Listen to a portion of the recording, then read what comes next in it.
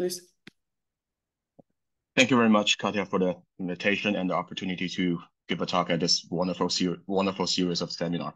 In particular, thank you for everything for your organization during the last several years for this seminar series. As the title suggests, today I will tell a story about time-dependent coefficients on hyperbolic equations. About hyperbolic equations on Riemannian manifolds. Okay. Sorry, I couldn't figure out how to do the single-page view for GoodNotes. I have to scroll. My apologies. Yeah, my talk will be divided into three parts. First, I would like to quickly recall the tolerance problem. In particular, briefly go over their proof, which the audience might be very familiar with, and then I'll move on to mentioning our main results, which includes some geometric setting as well as our boundary measurements in the inverse problems we're considering. And in the end, I will provide a sketch of the proof. So let me start with arguably the most fundamental and classic inverse problem called inverse conductivity problem, and also known as the Coulomb problem. So the statement of the problem says, suppose now we have a bounded domain in Rn with dimension greater than or equal to 3, and that has a smooth boundary. And let's consider this conductivity equation in this domain omega, where the sigma is the unknown conductivity we are trying to recover from some sort of a boundary measurement. And here the Dirichlet value is known to be a small function, the function f. So for now, let's assume this conductivity is smooth up to the boundary and positive. So in Coulom's problem, the boundary measurement we're making is called the Dirichlet to Neumann map, which takes all possible Dirichlet value f to a Neumann data. In some practical setting, that's called the current flux, but that's the product of the electrical conductivity and the normal derivative of our solution U measured at the boundary of the domain.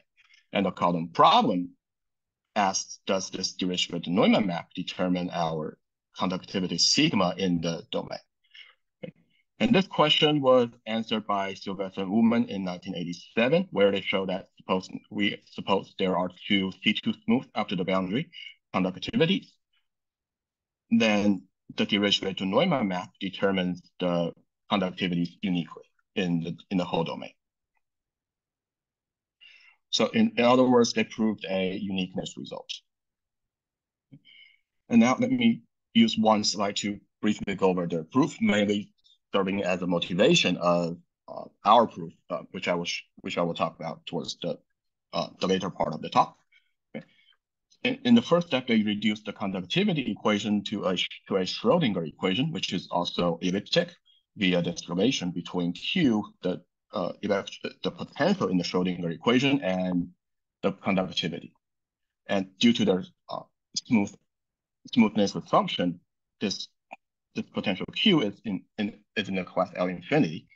And the second step, they derived an integral identity from the Dirichlet to Neumann map, and mainly from this derivation uses integration by parts.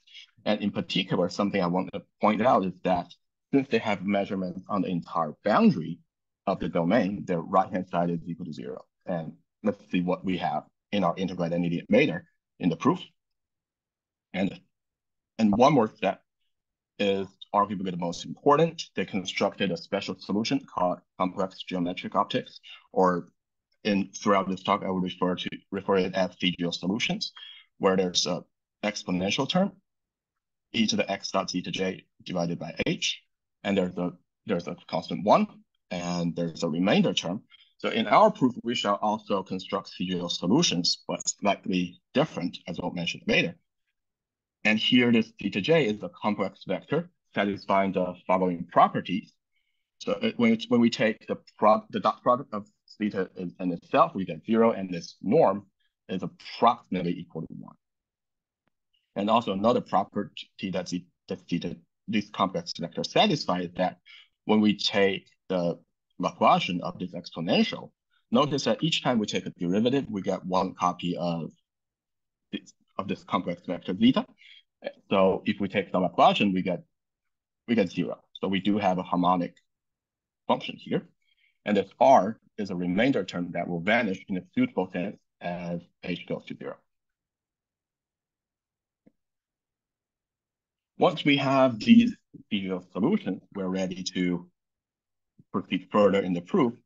Now, if we take any real vector psi in Rn, we're going to find two complex vectors, z1, z2, such that this equation is satisfied. The purpose for this is that we will be able to see a Fourier transform, which we will do by, after we put in these two CGO solutions into the integral identity, which I have in the previous slide. So after doing so, we see that we have these exponentials multiplied together. That becomes the e to the I psi dot x, that's just some Fourier frequency we're going to have. And we have 1 plus some product of the remainder terms, which will vanish as our parameter h goes to 0. So if we take the limit, the only surviving term would be the q1 minus q2 times e to the I psi dot x, and in the integral. And that is nothing but the Fourier transform of q1 minus q2 at the frequency minus psi. So, and then they use the injectivity of Fourier transform to conclude q1 equals to q2 and pass it to sigma 1 equals to sigma 2. So that's their proof for the Calder's problem. Just a quick overview. And now let me move to our result. And first, let me introduce the setup of our problem. Throughout the talk, let's assume MG to be a non-smooth, compact-oriented Riemannian manifold of dimension greater than or equal to 3. So we're not, in our inverse problems we're not trying to recover this metric G. We will assume that the metric is known. And we're interested in some coefficients appearing in certain PDEs. And also, let me introduce a couple of notations. Let's denote Q to be the product of a time interval from 0 to t, a finite time interval, times the interior of the manifold M, and let's also denote sigma to be the lateral boundary of our space-time cylinder. And here is the Q is our space-time cylinder, by the way. But the PDE we're interested in considering is a hyperbolic PDE with time-dependent lower order terms. So we have a wave operator, box G, which is given by C to the power -1. This C, in contrast to some common notation, is not the wave speed. I'll introduce C officially in the next slide. So we have this box operator with a time-dependent damping term, A times dt plus a potential Q. And this Laplacian G is the well-known Laplace-Beltrami operator. And one more property that C satisfies is a positive smooth function. Okay. So, and the inverse problem we're trying to consider in this talk is we recovered these unknown time-dependent functions A and Q in the whole space-time cylinder from some boundary measurements we're making. So still now we have at least two things to introduce. One is the boundary measurements, which I have not specified yet, and also the exact geometric setting. There's a very specific class of Riemannian manifold that we're considering throughout this talk. And this class of manifold is what we call conformally, transversally anisotropic, or throughout the talk I'll refer to it as CTA. And this class of manifolds satisfy the following. Our CTA manifold MG is compactly embedded in the product of a Euclidean line and the interior of another manifold called M0. And our Riemannian metric G is conformal to this metric E direct sum with G0. And here this R with the Euclidean metric is, as we know, the Euclidean real line, and this transversal manifold equipped with the Riemannian metric G0 is what we call a transversal manifold. And here, let me briefly just point out that this transversal manifold is of dimension n-4.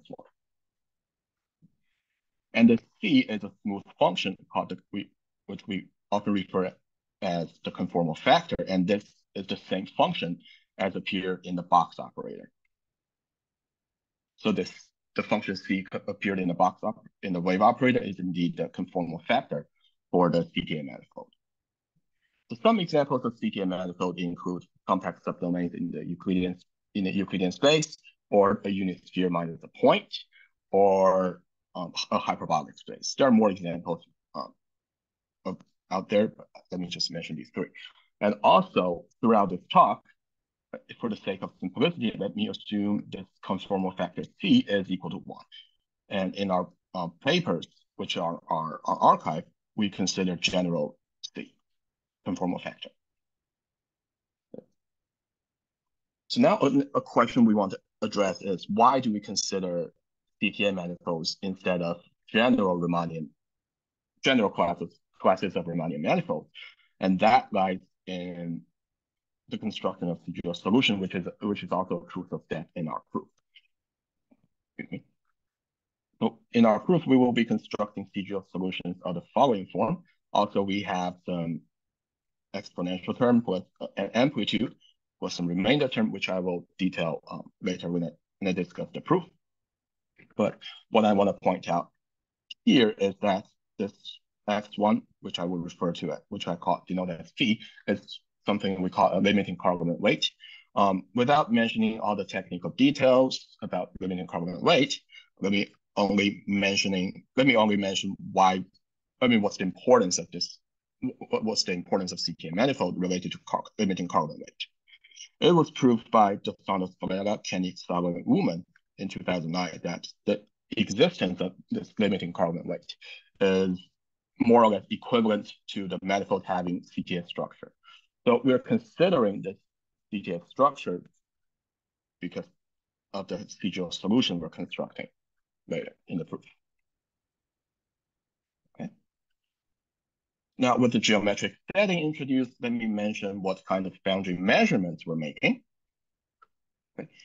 And here we're also utilizing the limiting carbonate weight, which allows us to define the front face and back face. And in this picture shown as U and V, respectively, we can define the front face and back face using the limiting carbonate weight.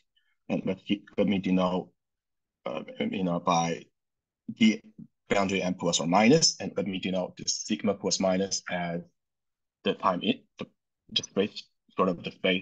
the time interval times the respective front face or back face of this manifold. Okay. And now let's define two neighborhoods of this sigma plus or plus minus. One of them U, the other of them B. And here this U prime and B prime are neighborhoods of these front face and back face of the manifold, dn plus and dn minus respectively. Okay. So what is important about these two sets U and V are the following. They are both approximately half of the lateral boundary, not exactly half, but approximately half, and they do have a very small overlapping regions, and also their union is the entire lateral boundary. Okay. And with that, with these two open sets defined, let me introduce our partial cofinated set, which includes the Dirichlet value measured at the entire lateral boundary at the initial surface t equal to 0, which is the bottom of the spacetime cylinder, and at the final time, capital T, which is the top surface. And also we're measuring dt at the bottom surface, and as well as the normal derivative at this open set V on the lateral boundary. So there are two reasons why we call this set a partial cofinated set. One is that if we look at the last component in our measurement, we are only taking the Neumann value at approximately half of the lateral boundary. Another reason is that for full cofinated set, on each hypersurface, we need to have both the Dirichlet value and the Neumann value. And if we look at this top surface, we are missing the Neumann value at the top surface, t equal to capital T. So a full Cauchy data set should have 6 elements in their measurement. We have 5, and also we are making Neumann data. We're measuring Neumann data on the metal boundary only in an open set. And here, of course, our U is our solution to the hyperbolic equation.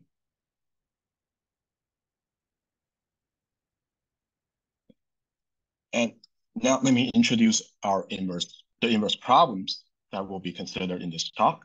So let's recall with the assumption that the conformal factor C equals to 1, we have our hyperbolic operator, and we have our partial Cauchy data set. Here in this talk, I'm going to introduce 2 results. First is a unique recovery of both the damping coefficient and potential from this partial Cauchy data set I introduced earlier. And in the second problem, we're going to make slight modifications in the Cauchy data set as well as the hyperbolic operator. In particular, we're letting go of this damping coefficient and only consider the potential Q, and also some modifications we're making in the Cauchy data is, so now if we look at the first element in our measurement, in the case that we're considering both damping coefficient and potential, we're measuring the Dirichlet data on the entire metal boundary. But in the second problem, where we are only considering the potential, we're measuring the Dirichlet data only on an open set of the metal boundary. In particular, we're measuring the Dirichlet value and Neumann value on opposite, on different open sets. And also, compared to the first data where we make measurements at t equal to 0, we are imposing this condition that the initial value of the wave is at 0, and also the support. Our solution is supported in this open set U, which is the set we're measuring on, in the metal boundary. Okay. And we see from both of these 2 sets of Cauchy data that it's a lot of data. But then the natural question we want to ask is, can we let go of some of the data to prove the same result? The answer is not quite in our context, where we are trying to recover time-dependent coefficients. But if we want to recover time-independent coefficients, it suffices to only have measurements made on the metal boundary. Time-independent coefficients, we don't need measurements made on the bottom surface and the top surface. Okay. The reason is due to finite speed of wave propagation. So if a wave has 0 initial conditions, say at the initial time t equal to 0 on the bottom surface, then due to finite speed of wave propagation, we cannot, this whole wave will be equal to 0 in this whole cone, so we will not be able to measure the wave. There will be some gauge obstacle to uniqueness due to this reason. And in the Euclidean setting, there are a lot of results, which also includes both uniqueness and stability. For example, in 1991, Rakesh and Ram, they settled with recovery of the potential in the whole space-time cylinder minus these 2 cones, which is often referred to as the optimal subset. And in particular, these 2 cones have 45-degree angles.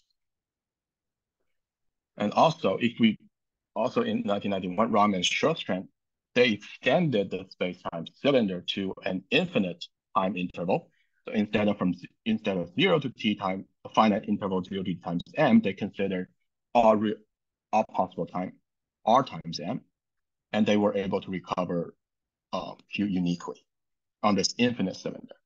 And another approach that people have been taking, which is also the approach we are using, is to incorporate some measurements at the initial time and final time.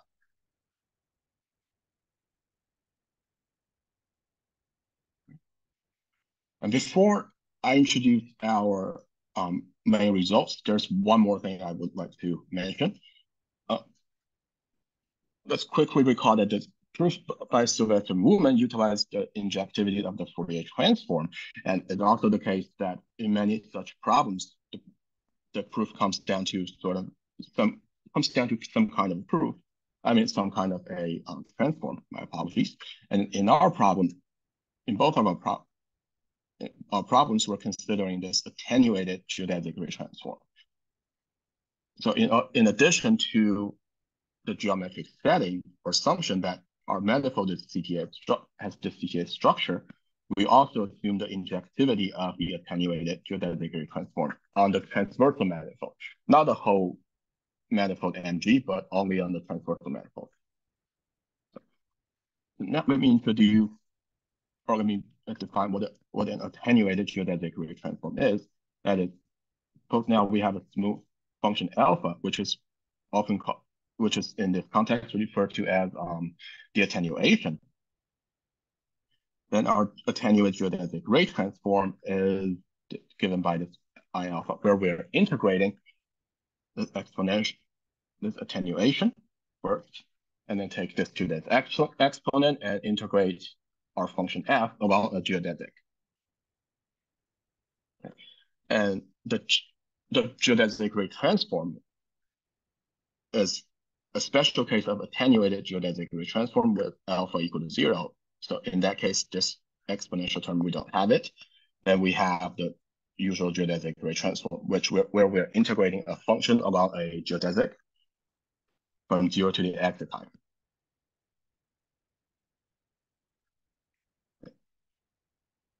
So in general, this attenuated geodesic ray transform is not injective on CTA manifolds. That's why we are assuming this. But if we impose more geometric settings or geometric assumptions, we do have injectivity results.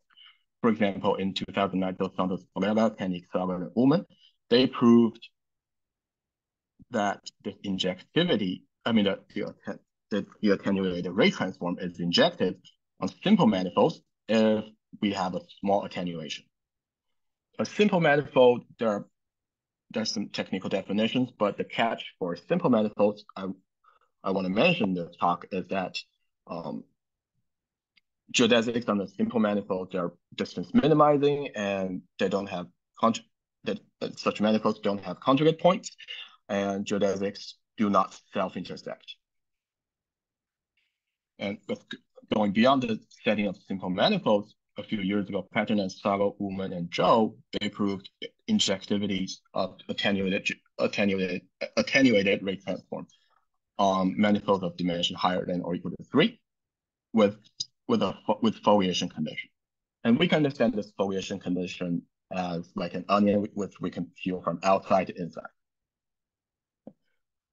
Some examples satisfying the global foliation conditions include the torus and some more classification, as in the second and third bullet point. And these two also come from this 2019 paper by the 4 authors, where they proved, so now suppose we have a non-negative sectional curvature, then manifolds with strict convex boundary will satisfy the global foliation condition.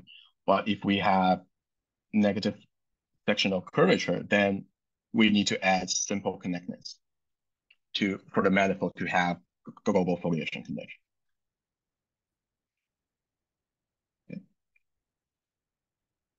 Okay, now I'm ready to introduce our main results, but first let me very quickly recall what the inverse problems we're considering. Now, we have 2 open sets, U and V, both are approximately half of the lateral boundary. And when we have this damping term, we're making the Dirichlet measurement on the entire lateral boundary. But if we let go of the damping term, we're making measurements on only approximately half of the boundary, and Neumann data on the other half. And also in this second part, where we don't have the damping term, we suppose that the initial value is equal to 0, and also the support of our solution. I mean, our solution is supported in this measurement set on the lateral boundary. Okay. So these two are main results, both of which are proved last year. So in the first one, suppose now we have two damping coefficients that are in the class of W1 infinity, and the potential is continuous up to the boundary. And also both A1 and A2, Q1 and Q2, they agree on the entire boundary of the space-time cylinder. Then we proved that the Cauchy data implies uniqueness for both the damping term and the potential. And in the second problem, where we only considered the potential, we were able to prove that under the assumption that our potentials agree on the boundary, the Cauchy data determines continuous potentials after the boundary uniquely in the whole space-time cylinder.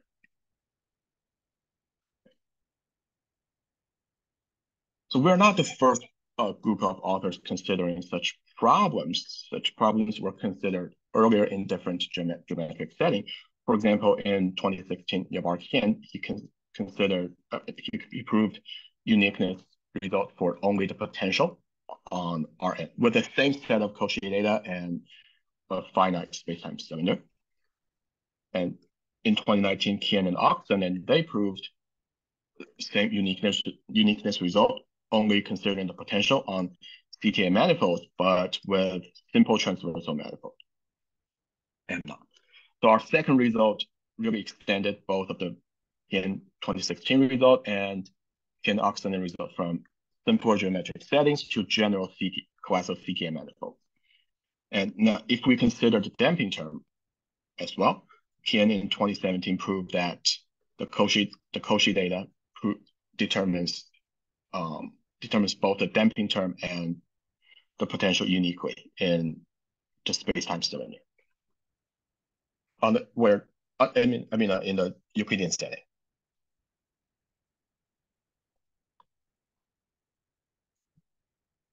Yeah. Let me use the remaining time to briefly go over a proof, but I think before I continue, it would be a good time to pause for some questions if there are any.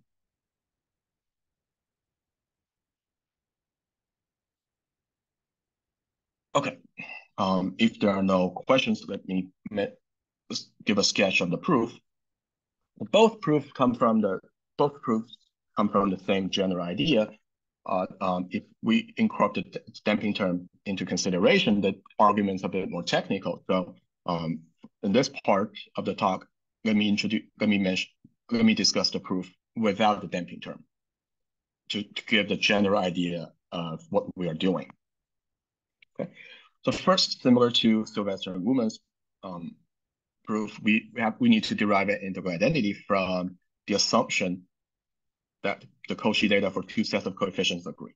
And here in particular, we do have some terms on the right-hand side. That's because our problem is a partial data case, where in Sylvester and Woolman's case, they had full data, so they don't really have much on the right-hand side. Okay. And here our solution U1 is the one for the formal L2 adjoint operator for this first coefficient Q1, and our U2 solves our hyperbolic PDE with coefficient Q2. And V is a solution to our hyperbolic operator with coefficient Q1, and our U is the difference of U2 and V. In particular, if we take difference of U2 and V, we see some vanishing conditions for these Dirichlet or Neumann values on different parts of the boundary. And also, the most important part in the proof is the second part, where we construct exponentially growing and decaying solutions, and where we also have this exponential part and an amplitude. And here, this amplitude is called the Gaussian beam quasimode. This is because of our geometric setting. Here, we don't have simplicity assumption on the transversal manifold, which means our manifold could have conjugate points, and geodesic could self-intersect. So the global geometric optics solution, which was used by Qian, and the results by Qian and the one by Qian and Oxenden, are not really applicable to us. And here are exponential growing solution also has an exponential part and the same Gaussian beam quasi-mode. And here in particular, due to the assumption in our Cauchy data that we have zero initial condition for U2, and also U2 is supported in U on the lateral boundary, our solution U2 needs to satisfy these two conditions. And by the way, here S is a complex operator, a complex number. And our remainders R1 and R2, there are correction terms that vanish in a suitable sense, albeit a little bit different, as we shall see momentarily when H goes to 0. And another important component in our proof is the Coleman estimate. It serves two purposes. First, we need this to control the terms appearing on the right-hand side of the integral identity. And also we need Coleman estimates to show the existence and a rate of decay for our remainder term R1 in the exponentially decaying solution with respect to H1 semi-classical norm.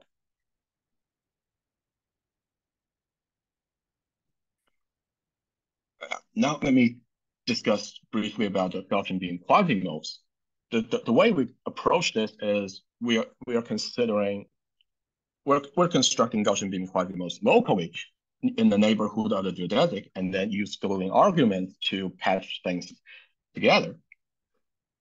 So our local setting is the following. Q is, as usual, our space-time cylinder. M has this product structure as well. And we can write the local coordinate as the time variable t, this Euclidean direction in the CTA manifold x1, and the variable or the point living on the transversal manifold as m naught. And let's call our geodesic gamma to be a non-tangential one on the transversal manifold m naught.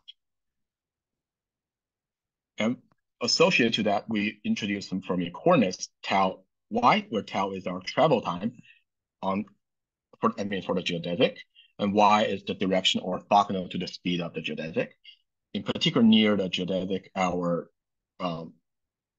metric on the transversal manifold can be expressed in this way. So our goal to construct Gaussian beam quasimodes is constructed first locally along the geodesic or in the neighborhood of the geodesic gamma, and then use a Boolean argument to patch things together. To that end, we first compute this conjugated operator, and with this Gaussian beam ansatz and direct computation, we see that to construct the Gaussian beam quasimode, we need to find a solution to this blue equation, which we call Eichhorn equation. So we find theta, and also we find just a solution to the transport equation D, so that we have our Gaussian beam quasimode. Okay, and also we need to show that for later purposes, our Gaussian beam quasimode satisfying the estimate is L2. The L2 norm for the Gaussian beam quasimode on the transversal manifold is of order capital of 1, and these two L2 estimates for the conjugated operators. One for exponentially growing, decaying part, one for exponentially growing. And one more property that we need for this Gaussian beam quasimode is something called concentration property. In the beginning, we constructed Gaussian beam quasimodes locally in a small neighborhood of the geodesic, but we showed that as H goes to 0, indeed, the Gaussian beam quasimodes will converge to this integral, which involves the Gaussian beam quasimode will converge to an integral along the geodesic. This is how we are going to be able to extract the geodesic or the attenuated geodesic ray transform in our proof.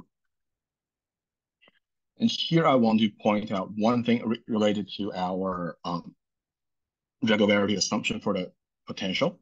So in the Euclidean setting, which was considered by Kien and Oxenden, they were able to prove uniqueness results for L infinity potential Q. But in our case, we were able to only consider continuous potentials up to the boundary, and that's because of this theorem. This concentration property needs continuity. It needs continuous functions to be valid, which makes our whole proof valid.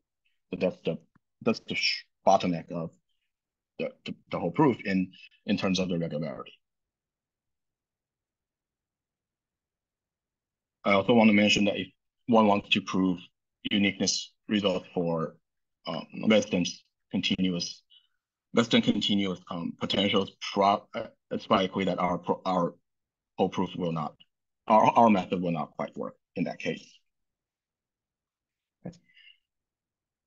Okay, something else in the CGL solution we need to construct is the remainder term. First, let's consider this exponentially decaying part, U1, to the L2 adjoint of the conjugated operator.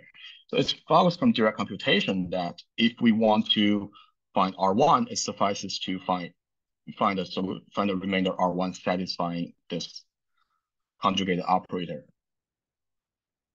equation.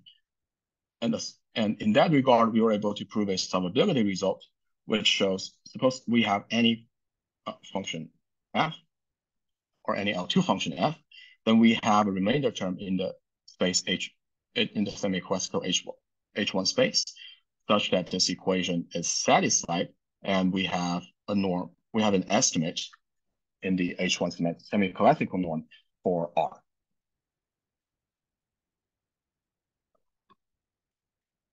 And in our particular case, our f is this right-hand side of the conjugated operator equation, whose L2 estimate we proved when we were constructing the Gaussian beam quasi-mode. That is capital O of H to the 3/2. So if we plug this estimate into this inequality in the theorem, we see immediately that our first remainder R1 its H1 semi-classical norm is in the order capital O of H to the 1/2 as H goes to 0.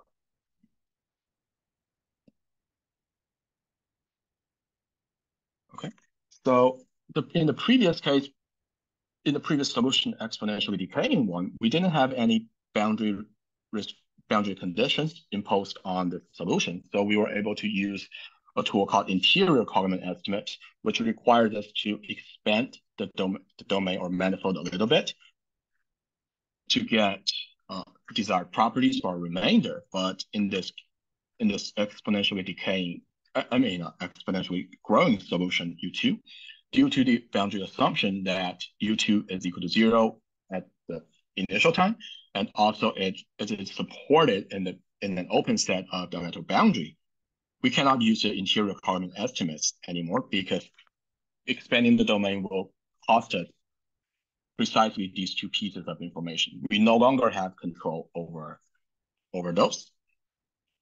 So to mitigate this issue, we're using a slightly different approach, which was initially used by Tian and Oxenden in their paper, where they showed uniqueness result for the potential on CTA manifold with simple transversal manifold.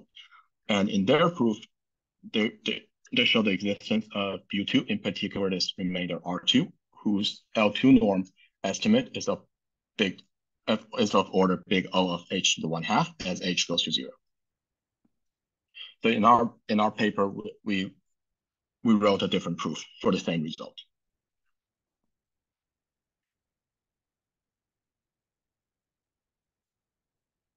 Okay, so now we have all the ingredients we needed to proceed in the proof.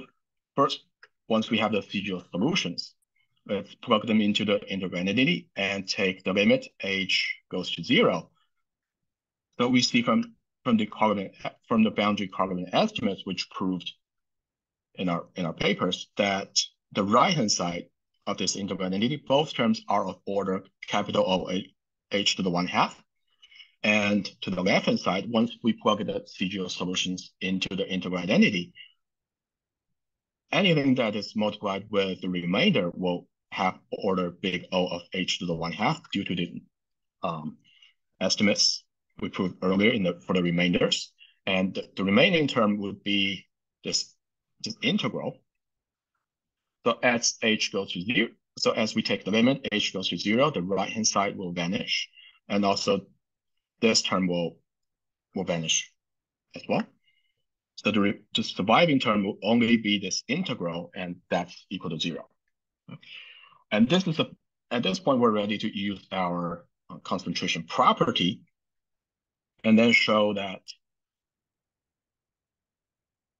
the attenuated geodesic ray transform of the Fourier transform of our difference in the potential Q1 minus Q2 vanishes. I mean, is equal to 0. And then by the injectivity assumption for the attenuated geodesic ray transform, we see that the Fourier transform of Q in these two Euclidean variables, in particular T and X1, that's the two Euclidean variables we have for the space-time cylinder. One comes from the time, the other comes from the Euclidean direction for the Riemannian manifold. So this Fourier transform vanishes, then in the end, we are able to use the injectivity of Fourier transform to conclude that our potentials agree with each other in the whole space-time cylinder. And this is how our proof for the second main result goes. But as I mentioned, if we incorporate the damping term, we still follow the same idea, but the arguments, in particular the Gaussian beam quasi-mode construction, is a bit more technical and involves more computation. So in this direction, we still have some open problems. First, we would like to consider unique recovery of both damping term and potential from this really like full partial data, which is in the same spirit as our second result, where we only measure the derivative value on an open set of the metal boundary. In our result, our result was from this derivative value measured on the whole metal boundary. We would like to improve this to part of the metal boundary. And also some other problems we could consider is recovering time-dependent first-order vector field potential from boundary measurements. Similar to elliptic operators such as magnetic Schrodinger, we will also see a gauge invariance in our boundary measurements. So the best we could hope to do for this vector field potential is to recover it up to a gauge. There are some progresses made to address this problem. In 2022, authors they show the uniqueness result from partial data, which is of the similar spirit as our damping result in the Euclidean set, but not so much so far. This problem on the Riemannian manifold setting is still, to my best knowledge, open. And in 2021, 4 authors, Fazmo Hamadi, Ilma Verda, Kian, and Oxton, and they were able to recover time-dependent first-order term in the potential in a compact Riemannian manifold with injected geodesic ray transform from only the partial data. So earlier in this talk, we mentioned that if we only have metal boundary data, the best we could do is recovering the potentials up to, in this case, up to a gauge in this whole space-time cylinder minus the 2 cones. But in their result, they were able to recover only these potentials in the subset of the whole space-time cylinder minus the 2 cones. So there are some open problems in this direction as well. And also, there are some open problems related to stability result, both time-independent case and time-dependent case. For time-dependent case, this problem is fairly well understood in RM, but one important tool used was this called the Fourier slicing theorem, which is not quite available on manifolds. And that is probably a big reason why the stability result for time-dependent coefficients is still not quite well understood in the Riemannian manifold setting. But for time-independent coefficients, there are quite a few results available. Okay. Yeah. So I know I didn't get into too much technical details. However, if any person in the audience is interested in checking out the technical details, we have the two papers were posted on arXiv at some point last year. That's the end of my talk. Thank you very much. Thank you very much, Boya, for the very interesting talk. Thank you very much. Are there any questions or comments, please? Please feel free to Hello. unmute. Please. Hello. Yeah. Yeah, ma'am. I have a question. So in the theorem, you have assumed that A1 is A1 on the boundary assumption, equality of boundary assumption. Yeah. So where you have used that in the proof? Oh yeah, we this assume this because if with this assumption we don't have to do boundary determination. Okay. Yeah, if we don't have to, if we don't have this assumption, then I think one needs to do boundary determination from the data. Okay. Yeah. Thank you very much. Are there any other questions or comments, please?